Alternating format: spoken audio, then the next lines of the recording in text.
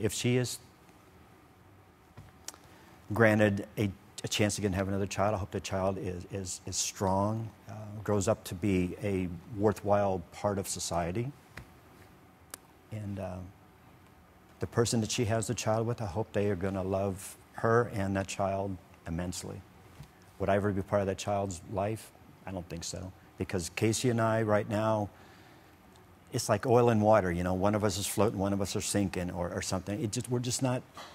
We're not connected anymore, and that hurts. I wish I could be part of her life, but I would never feel comfortable around her. I can't trust her. I can't trust her, the things that she's going to say out there, and I know she's given some other interviews that she said she was never going to do, and things she said and done, it's just, it's wrong. She needs to just not be here anymore.